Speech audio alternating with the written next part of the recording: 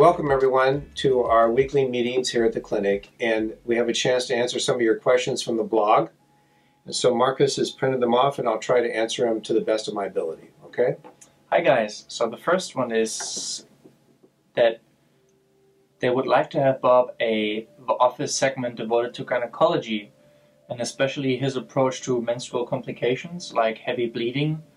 You know, do you treat them all month or just during certain phases of the cycle?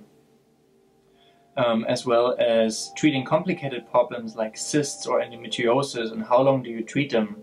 And again, do you switch formulas throughout the cycle or do you just stick with one? So let's just tackle these and then we move on in that gynecology. With gynecological problems, especially if there's cysts, fibroids, you will see it in the pulse. They'll have on the left side a Ren pulse, and there's almost always little